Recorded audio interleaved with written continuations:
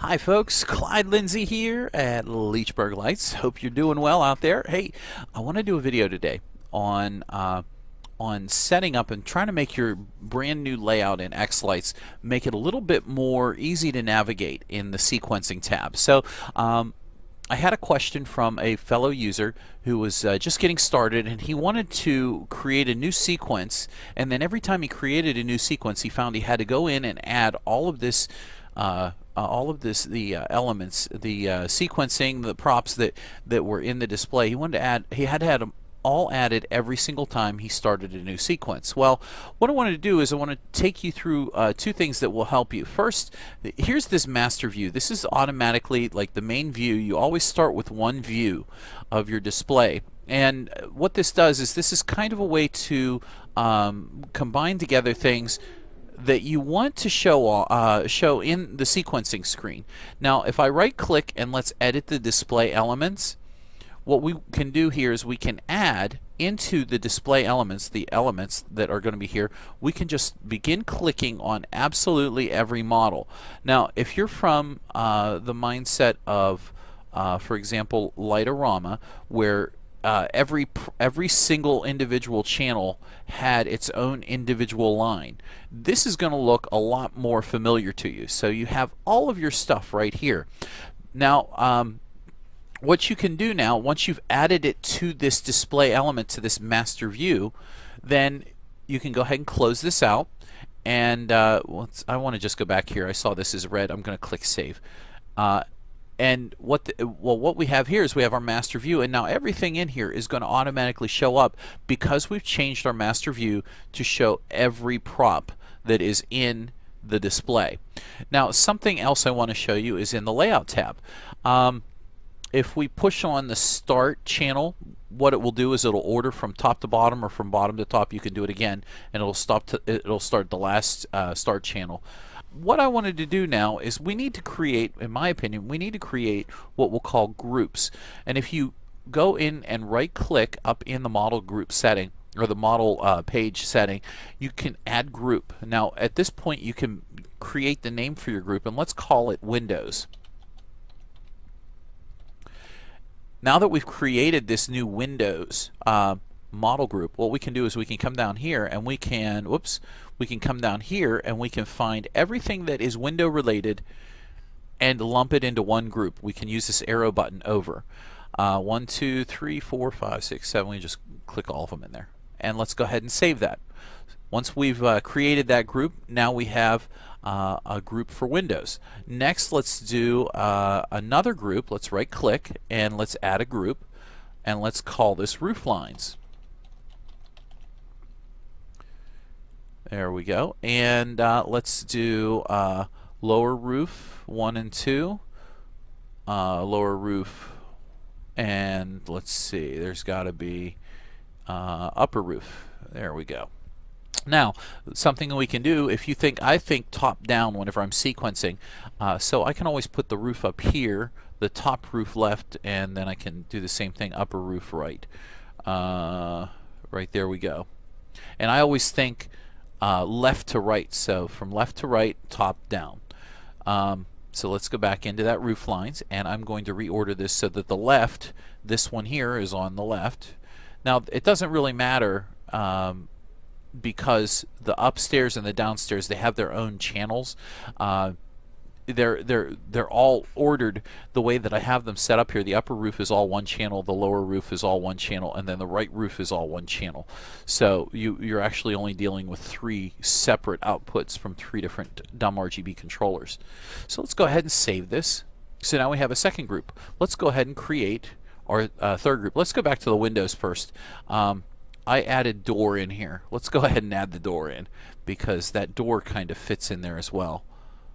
And let's go ahead and move it up 6. Yeah, so the door is right there. So then the last group that we want to create is, let's go in, add group, right click, and then we'll do tree line.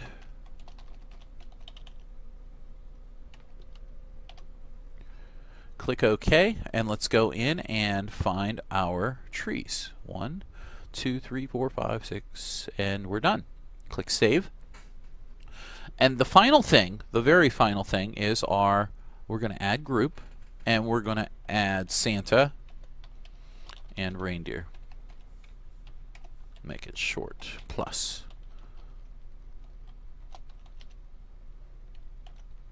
There we go. Okay, now that we've got them all set up, let's go ahead and add them. Reindeer over and Santa over. Now, because I'm specific, I like my Santas on the left and my reindeers on the right, so we'll do it top to bottom, left to right. Save. So now we have 4 groups. Now what I'm going to do is I'm going to go back into my sequencer tab, and I'm going to go back into this master view, and instead of having the master view set up like this where all my props are just willy-nilly everywhere, what if I right click and I edit display elements, and let's create a new view. Let's add a new view. Let's call this, and this is what I do, all groups. So now I have this all groups. If you come down here and you click the add, let's begin to look for our group names. So we have the roof lines, we have the reindeer,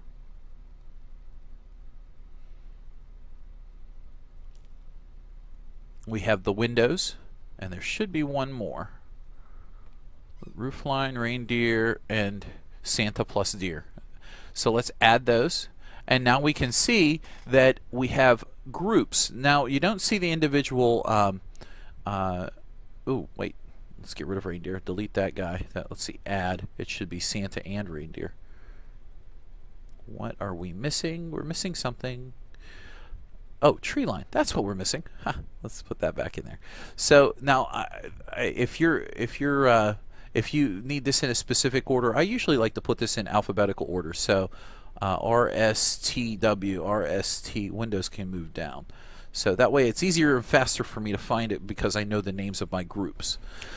Now, one more group that I want to go ahead and create is, let's go back into the layout and let's right click and let's add group, and let's call this whole house model.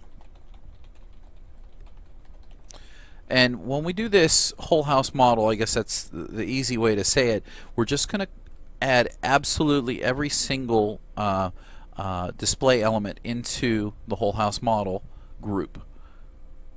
We're just clicking the over button, and that's everything. There's no other groups that you can add.